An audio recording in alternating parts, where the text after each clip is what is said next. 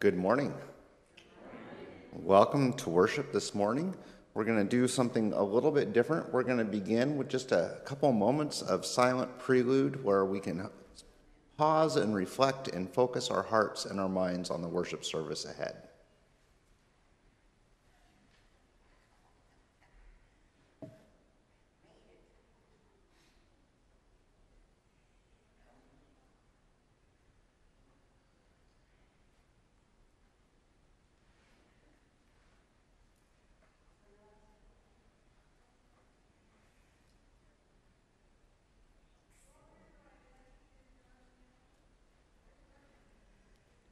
Heavenly Father, we do indeed thank you for the gift that you give us in your word as we have come to hear your word proclaimed and to focus our hearts and our minds on you and to grow closer to you today.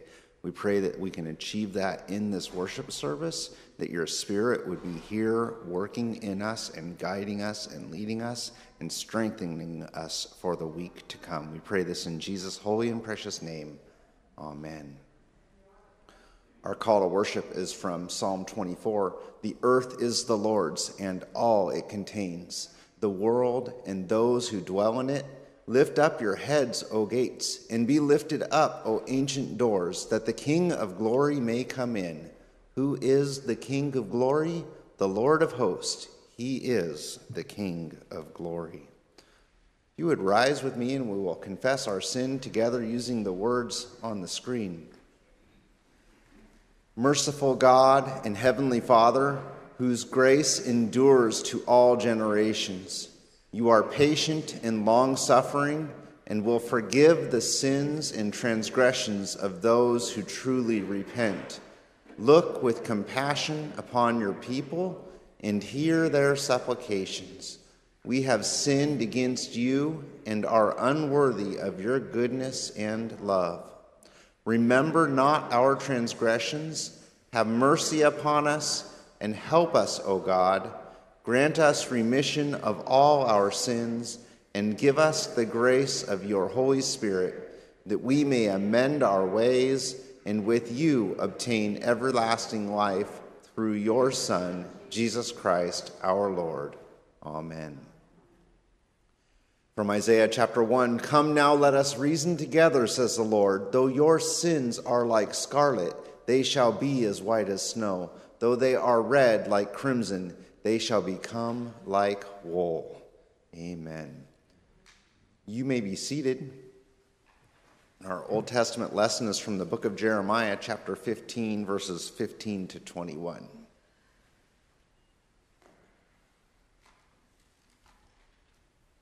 O Lord, you know, remember me and visit me, and take vengeance for me on my persecutors. In your forbearance take me not away. Know that for your sake I bear reproach. Your words were found, and I ate them, and your words became to me a joy and the delight of my heart, for I am called by your name, O Lord God of hosts. I did not sit in the company of revelers, nor did I rejoice. I sat alone because your hand was upon me, for you had filled me with indignation. Why is my pain unceasing, my wound incurable, refusing to be healed? Will you be to me like a deceitful brook, like waters that fail? Therefore thus says the Lord, if you return, I will restore you, and you shall stand before me. If you utter what is precious and not what is worthless, you shall be as my mouth. They shall turn to you, but you shall not turn to them. And I will make you to this people a fortified wall of bronze. They will fight against you, but they shall not prevail over you. For I am with you to save you and deliver you, declares the Lord. I will deliver you out of the hand of the wicked, and redeem you from the grasp of the ruthless. Our psalm is from Psalm 26. Vindicate me, O Lord, for I have walked in my integrity, and I have trusted in the Lord without wavering. Prove me, O Lord, and try me. Test my heart and my mind. For your steadfast love is before my eyes, and I walk in your faithfulness. I do not sit with men of falsehood, nor do I consort with hypocrites.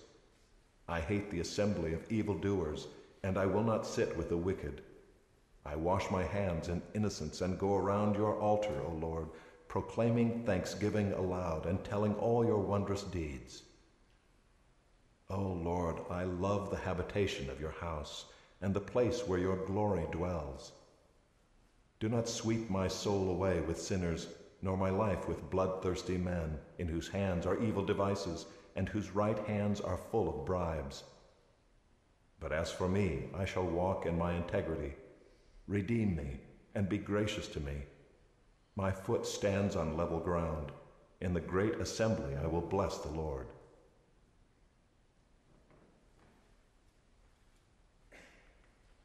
Our epistle lesson is from the book of Romans, chapter 12, verses 9 through 21. Let love be genuine. Abhor what is evil. Hold fast to what is good. Love one another with brotherly affection. Outdo one another in showing honor. Do not be slothful in zeal. Be fervent in spirit. Serve the Lord. Rejoice in hope. Be patient in tribulation. Be constant in prayer. Contribute to the needs of the saints and seek to show hospitality. Bless those who persecute you. Bless and do not curse them. Rejoice with those who rejoice. Weep with those who weep. Live in harmony with one another. Do not be haughty, but associate with the lowly. Never be wise in your own sight. Repay no one evil for evil, but give thought to do what is honorable in the sight of all. If possible, so far as it depends on you, live peaceably with all. Beloved, never avenge yourselves, but leave it to the wrath of God. For it is written, "Vengeance is mine, I will repay, says the Lord." To the contrary, if your enemy is hungry, feed him. If he is thirsty, give him something to drink, for by so doing you will heap burning coals on his head. Do not be overcome by evil, but overcome evil with good. I will be reading the gospel lesson before the sermon. If you would please rise as we confess our faith together in the words of the Apostles' Creed. I believe in God, the Father Almighty, maker of heaven and earth, and in Jesus Christ, his only Son, our Lord, who was conceived by the Holy Spirit, born of the Virgin Mary, suffered under Pontius Pilate, was crucified, dead, and buried. He descended into hell. The third day he rose again from the dead. He ascended into heaven and is seated on the right hand of God the Father Almighty, from where he shall come to judge the living and the dead. I believe in the Holy Spirit, the holy Christian church, the communion of saints, the forgiveness of sins, the resurrection of the body, and the life everlasting. Amen. Our gospel lesson for today is from the book of Matthew, chapter 16, verses 13 through 20. Now when Jesus came into the district of Caesarea Philippi, he asked his disciples, "Who do people say that the Son of Man is?" And they said, "Some say John the Baptist, others say Elijah, and others Jeremiah, or one of the prophets." He said to them, "But who do you say that I am?" Simon Peter replied, "You are the Christ, the Son of the living God." And Jesus answered him, "Blessed are you, Simon Bar-Jonah, for flesh and blood has not revealed this to you, but my Father who is in heaven. And I tell you, you are Peter, and on this rock I will build my church, and the gates of hell shall not prevail against it. I will give you the keys of the kingdom of heaven, and whatever you bind on earth shall be bound in heaven, and whatever you loose on earth shall be loosed in heaven." Then he strictly charged the disciples to tell no one that he was the Christ. Here ends the reading of God's word. You may be seated.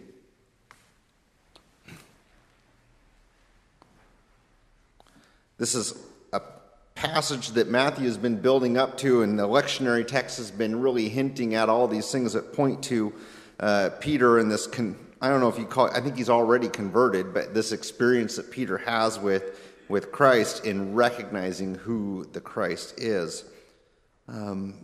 Jesus begins with the question, who do people say that the Son of Man is? And he doesn't even ask, who do people say that I am, but who do people say that the Son of Man is? With this apocalyptic tone, the Son of Man was understood to be the one who was going to be coming from all the different Old Testament prophecies and all the different ways that you could interpret them. And the disciples kind of give a conglomerate that just, it's all-encompassing of every answer that somebody could have given to be able... Yeah, somebody's at the door. There we go. Mary Jo will get it. I love distractions. Anyway, all the different possible answers that anyone would have normally answered, and they covered all the different groups. It would almost be as if somebody asked a theological question today, and I answered with, well, the Baptists would say this, the Lutherans would say that, the Catholics would say this, those would say that, and you just kind of give an answer that is everything that doesn't really pinpoint anything.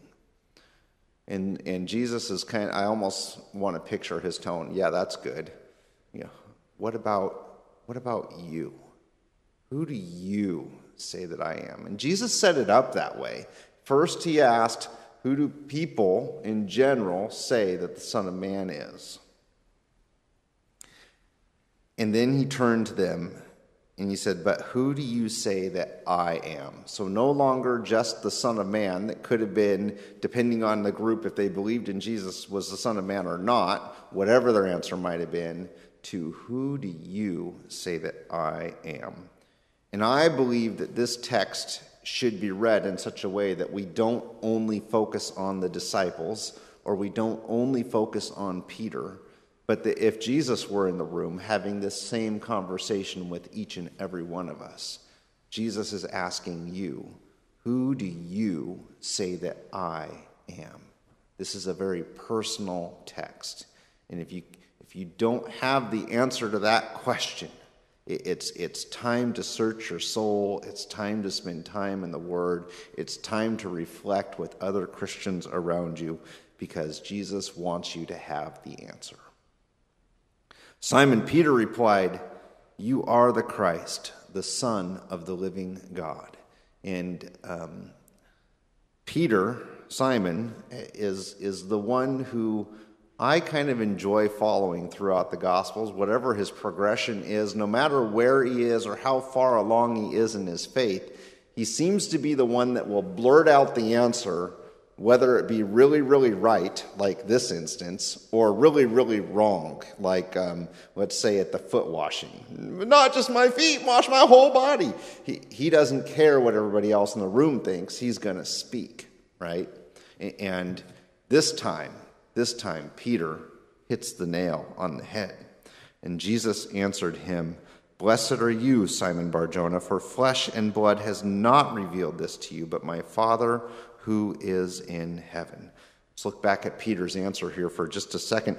You are the Christ, the Son of the living God. By calling him Christ, that was not just the word that we understand Christ to be, but in Peter's day and age, it would have been understood to be the one who was to come to right all the wrong between God and man. That the answer to all of the Old Testament prophecies, it was to call him the anointed one, the one who would reign into all eternity.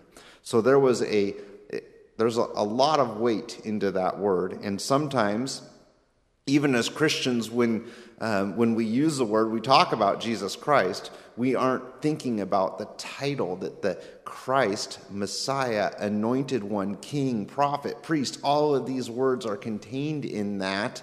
We don't think of the vastness of it sometimes, and sometimes we ought to slow down. Also makes me wonder, the world doesn't think of any of those at all when they use the Lord's name in vain either. So there are two directions to go with that. Okay, Jesus in turn turns to Simon Peter and blessed are you. There is blessing showering down from heaven to you. And Jesus sees this because he knows Peter, and he knows that Peter didn't figure this out on his own. He said, you had help. God, my Father in heaven, has revealed this to you. This has been revealed to you.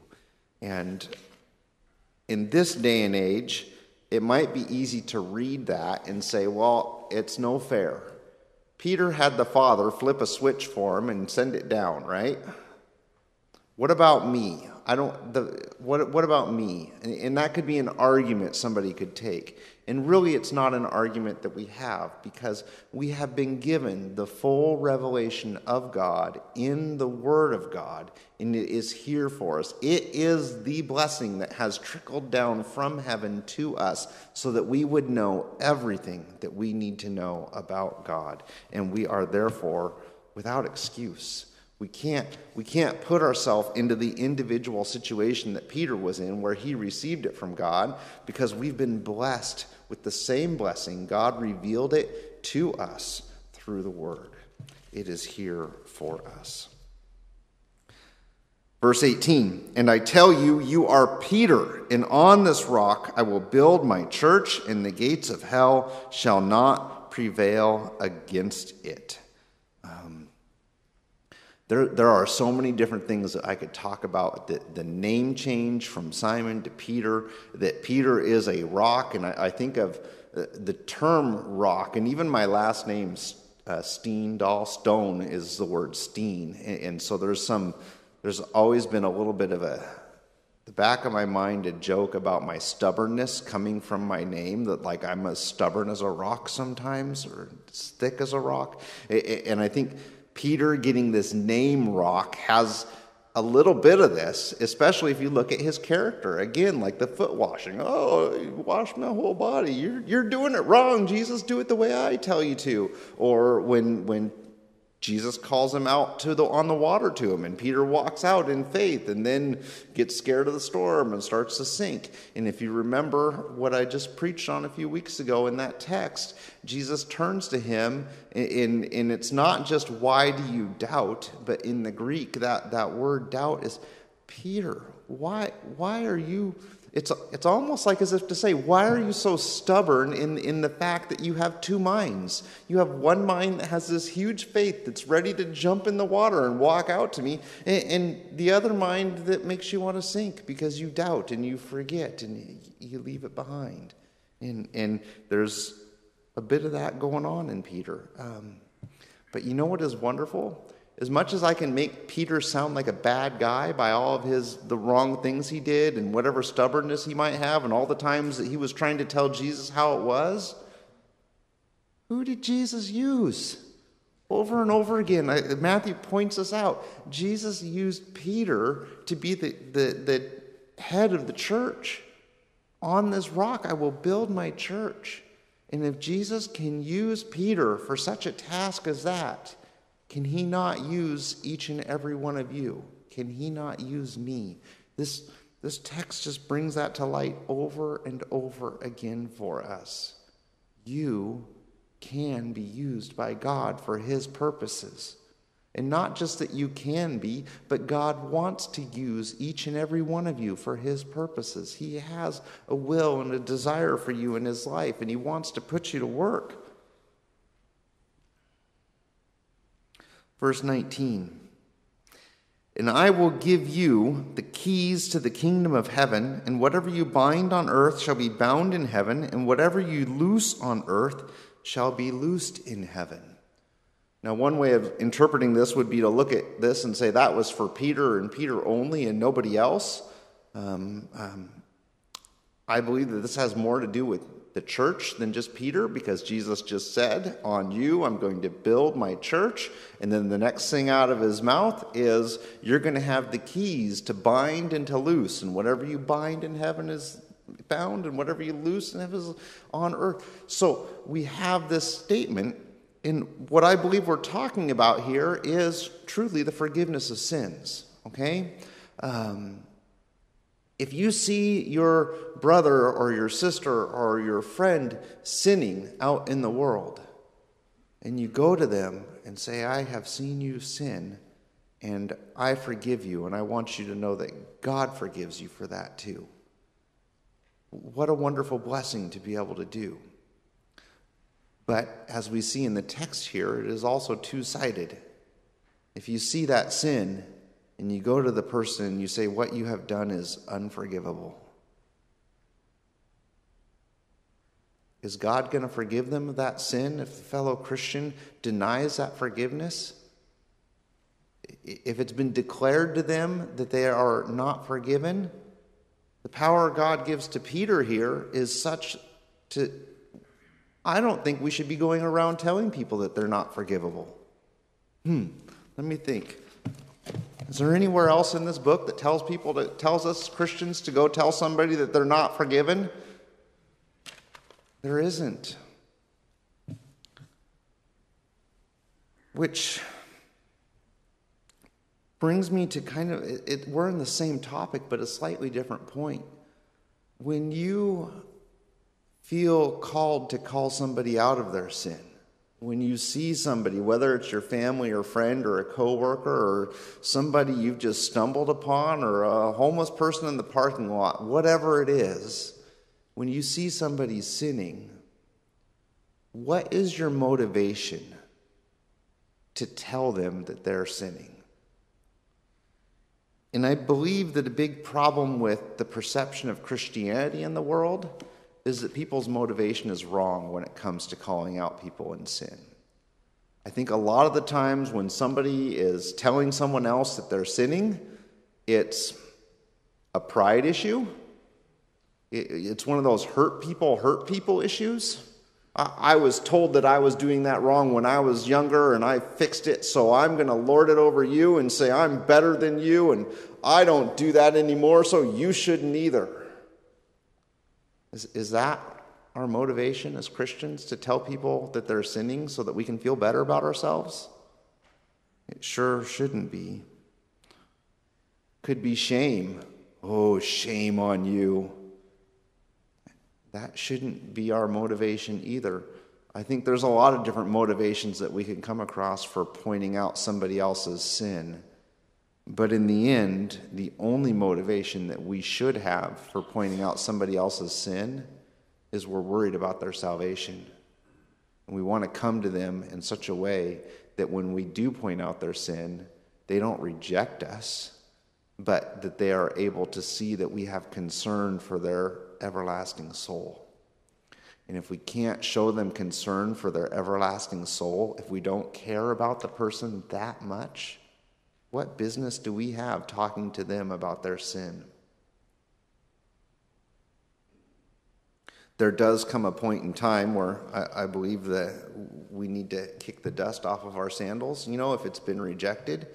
But if our motivation has been truly from the heart in desiring to save that person's soul, or maybe even they're a Christian walking with the Lord, but yet they're kind of wandering astray into an area of their life or struggling in an area of their life, when we go to them, it's not just, oh, let me help to bring you back on track, but it's with the fear that their actions are going to lead them completely away.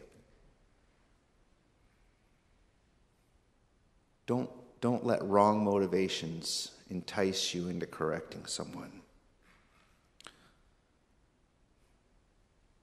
Verse 20, then he strictly charged the disciples to tell no one that he was the Christ. It was still in secrecy mode. He was already beginning to have problems with the Pharisees. That started about 2 chapters ago, where there was a shift in the book of Matthew where all of a sudden the Pharisees, instead of just coming and asking questions, all of a sudden they're trying to trap him or they're trying to arrest him. Everything is, there's a definite shift there, and it's the beginning of the end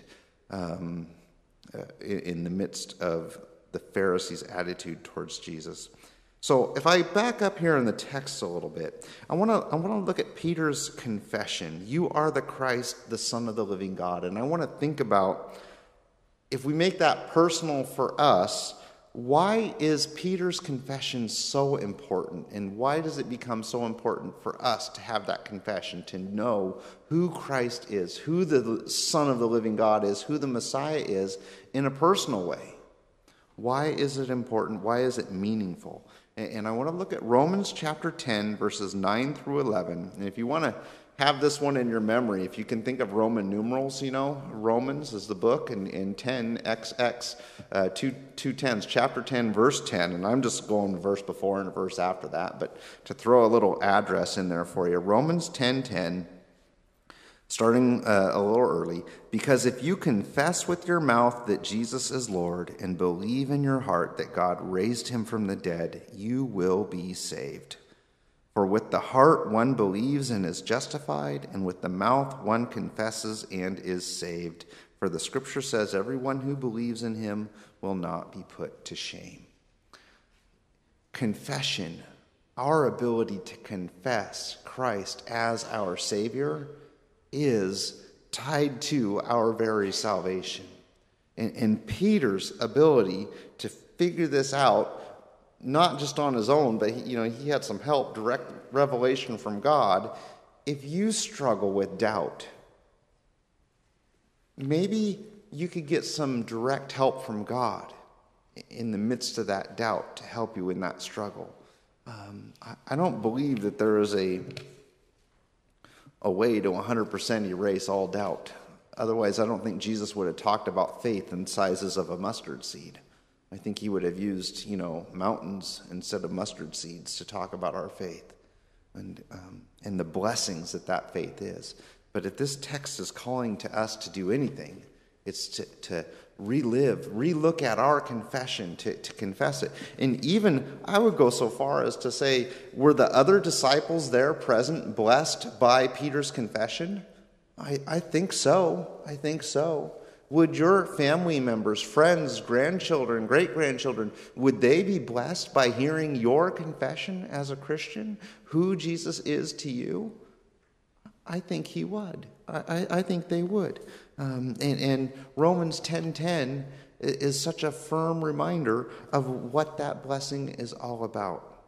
For with the heart one believes and is justified, and with the mouth one confesses and is saved. Let's pray.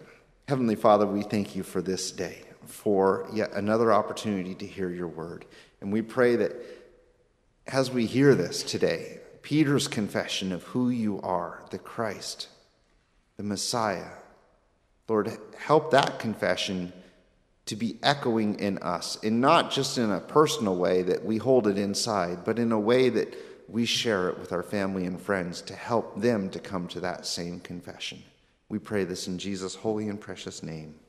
Amen.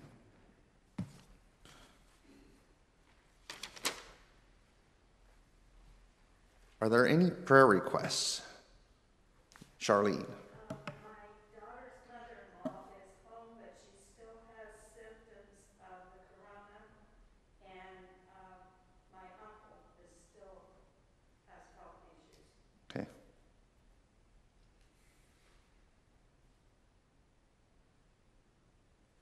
like to say a prayer for Patricia Casey. She got cancer. Was it Trisha? Patricia.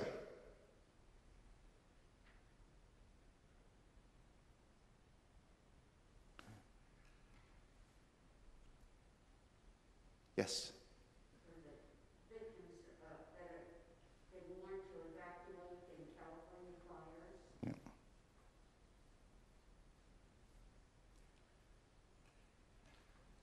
Let's pray. Heavenly Father, I do lift up these requests to you. I think of Patricia and her battle with cancer. I pray that you would be watching over her and giving her strength in the midst of what she is facing. Be with her family and friends as they show their support as well. Draw her close to you. Help her to draw close to you in this time. I also lift up to you Charlene's daughter's mother-in-law, who is struggling with this coronavirus in a physical way, and I pray that you would help her in her healing process and give her strength as she fights this. And I also pray for Charlene's uncle, that you would be watching over him. You know that situation better than any of us do, and so we pray that you would be working in his life. I also pray, Lord, for all those who are affected by the fires down in California. I pray that you would be watching over them. We've kind of experienced pretty closely what that can do to a community. So we pray that you would be helping them to come together and to work together to put those fires out and keep people safe. I also lift up to you Annalise Meyer, who last month fell, and she has a couple fractures in her vertebrae, different vertebrae, and I pray that you would be helping her in the midst of trying to manage pain while she heals in her body that doesn't want to heal as fast as it used to. And so I pray that you be with her and give her the patience as she tries to endure that. I also pray for Bev Dennis as her husband went home to be with the Lord. I think it was last week or maybe 2 weeks ago, but I do pray that you be with their family and that you'll be watching over them as well. We lift up all these prayers to you, as well as all the prayers in our hearts that are unspoken, Lord. We pray that you would be guiding us in our lives, helping us to have a firm confession of you as our Lord, and we continue as he taught us. Let us rise as we say the Lord's Prayer together. Our Father, who art in heaven, hallowed be thy name. Thy kingdom come, thy will be done on earth as it is in heaven. Give us this day our daily bread, and forgive us our trespasses, as we forgive those who trespass against us. And lead us not into temptation, but deliver us from evil. For thine is the kingdom, and the power, and the glory, forever and ever. Amen. May the Lord bless you and keep you. May the Lord make his face shine upon you and be gracious unto you. May the Lord lift up his countenance upon you and give you peace. Amen. Go in peace and serve the Lord.